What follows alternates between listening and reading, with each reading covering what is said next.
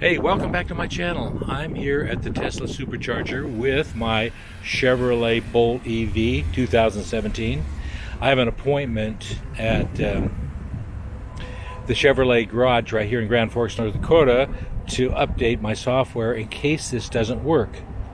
I have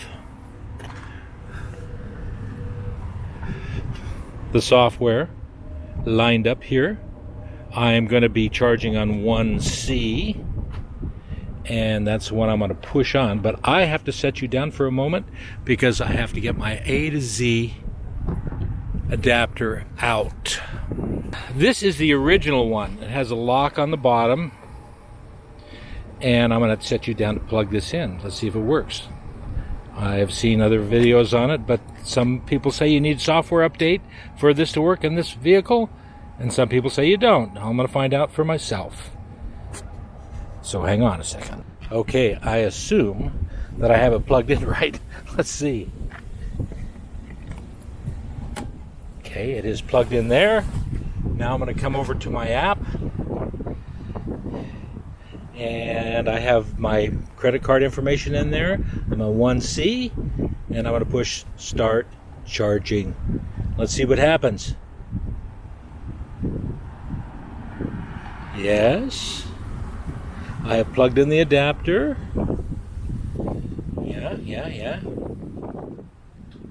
Remove the handle. Yeah. I have plugged it in. Let's see. Nothing has happened yet. So I'm going to set you down for a minute. I'm going to make sure that that is locked in position. Now here's where I might have a dilemma, because my ID4 is listed as vehicle number 1 and my Chevrolet Bolt is listed as vehicle number 2 on this app.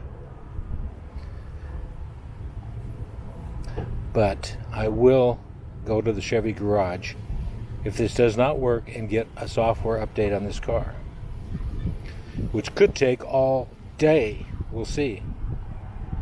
Nothing has happened so far, so I am going to take it out. So I'm going to put you on pause again.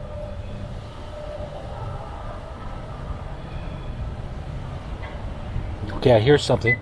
Ooh, I hear. Guess what?